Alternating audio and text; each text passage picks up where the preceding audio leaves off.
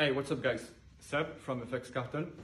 So I'm here in this video to talk about a topic you've covered with Q lately, and it's trading account, small account versus a big account. So Q approached me a couple of days ago and asked my view on this subject because he knows that I've been going through the process myself.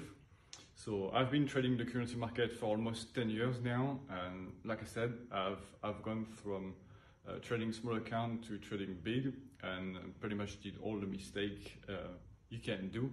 And I like to call myself now a successful trader. So I'm here to give you my view on what it takes to trade small and what it takes to trade big, and the main advantage and inconvenience from both, basically. So when it comes to trading a small account, I think the main thing for most of us is that it is not a choice. So trading account size, usually when you start your journey, we trade small because we don't really have a choice. Well, for me it's a bit different because 10 years ago we didn't really have a choice to trade small.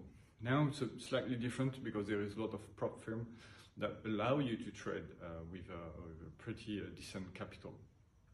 But most of us don't really have a choice. So because we don't have a choice, and obviously we're in this game to make money, that's no secret. It's all bullshit to say we're here for the freedom, or we're here just, for various reasons. The main thing is we want to make money. And so when you trade small and you want to make money, these don't work.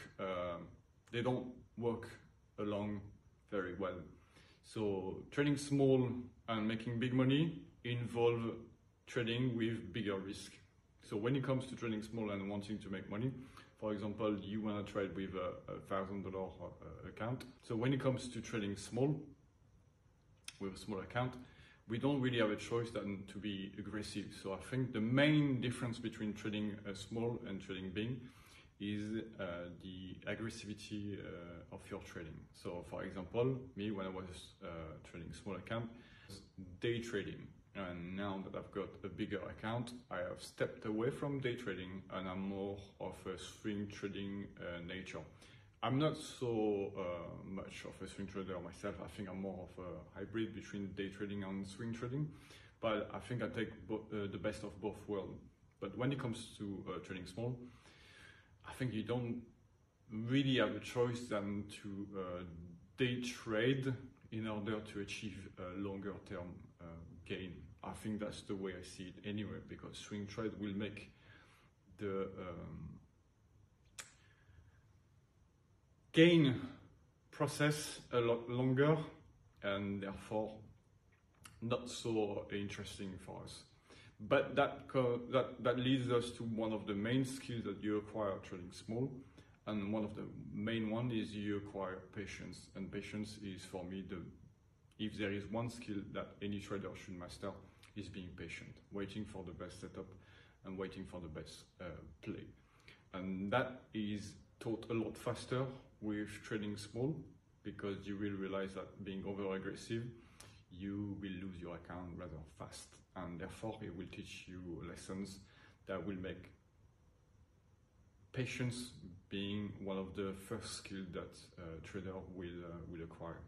So when it comes to trading small, like I said, we have to be a lot more aggressive, which we are not when we trade big. So that's not something necessarily wrong. It's because most of us don't have a choice. But the issue is, when people start in this game, they are often uneducated, and therefore their risk associated with the nature of the small account, which is to be aggressive, often leads to catastrophes, and most people lose their account. So patience is one skill that you acquire, and risk management is another one. But the risk management when you trade small has to be off the chart. So your risk nature is a lot more aggressive when you trade small, because like I said, if you trade $1,000 and you're looking for the safe approach, for example, if you're adopting the risk nature I have got now trading big, you'd be looking at anything between 10% to 50% return on investment a year, and with $1,000 that will be $100 to $500, which is, let's face it, useless. So I personally don't want to spend a year trading to make $500. That makes no sense to me. So you'd be better working for a shitty job, and I would pay more. So we are not in this game to make $500, and therefore it leads us to be a lot more aggressive. So trading small account, the main advantage of it is that you will learn the hard way, risk management and patience. That is why it's a bit tricky to trade with a big capital right from the start, which is what these prop firm kind of prey on. Is at my time there was no possibility to, or I wasn't aware to trade with a big capital, and right now it's available anywhere. You know, $500 and you can jump on 100K account, and it's fantastic. But the drawdown of this is that none of us, or none of you, is mentally prepared for that. There is a big step to transit from a small account to a big account, and I think that's the main reason those prop firms are making money. Is none of us is prepared to be risk managed to trade with a big account, because if you start straight away with a big account, you wouldn't have gone through the process of a small account, which again teaches you patience and risk management. So I think the main advantage for me when you trade small is that you're going to learn them. And I always advise to anybody that comes to me or on those that I've trained to spend 3 to 6 months trading a small account, even though you've got the money. One of the challenges I give them is trade a $500 account, spend 3 months on it, try to take only one trade a day, so the best setup you find each day, and at the end of the 3 months, if you are, most of your trades have been successful, so you've got a success rate for me above 60%, which means that 60% of the trade you took are winner, and you are profitable overall. So let's say at the end of the 3 months you have made $50, which sounds ridiculous, I know, but hear me out. If you have made $50, so you've made 10% return on your investment in 3 months, you have been with a strike rate that is above 60%, and you only took one trade a day, the best setup you could find, you would have learned patience and risk management. And therefore I could say, yes, you are prepared to transit from a small account to a bigger account. And I think most of us, or most of the people that, so I think most of the people trading a small account, they haven't acquired that mentality yet. And I think, therefore, they will be stuck forever in this trading small mindset, which will stop them from ever going to make big money on the long run. Because that transition is quite hard if you're not mentally there.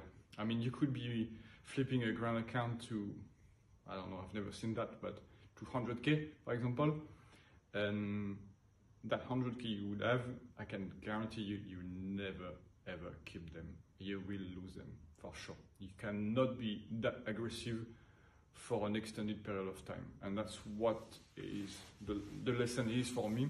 If you trade small and you're aggressive, that's okay, because you don't really have a choice if you are trying to achieve big gains. As long as you know that you have to be patient, so waiting for the best play, and risk manage in a way, that's fine.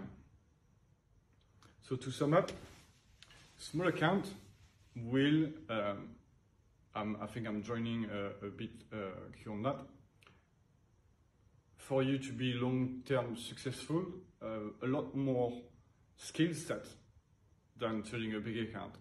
Trading a big account in a way is just being a lazy bastard. You know, you just wait for the best setup, very risk managed, and you just bank on it.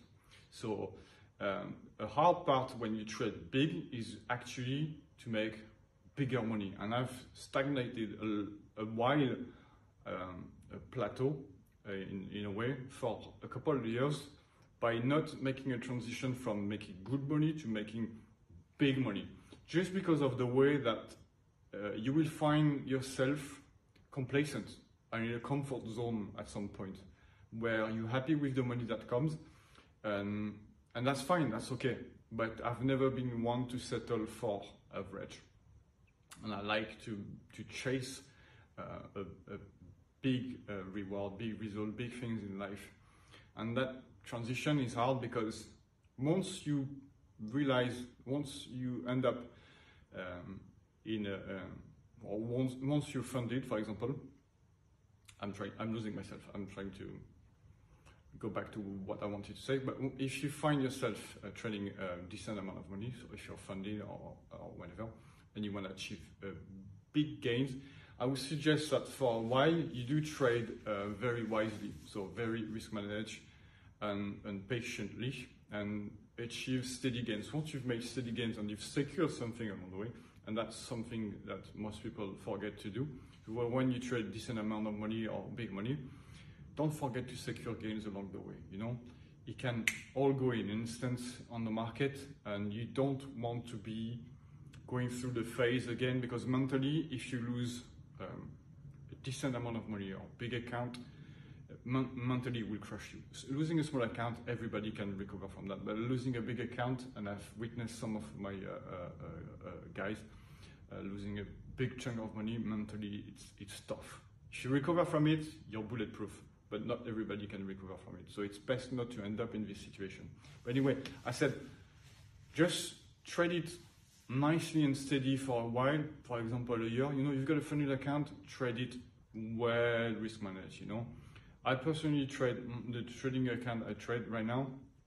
I never go above 0.5% risk for my trading account on any setup, and that makes me a lot of money still, because it's a big account.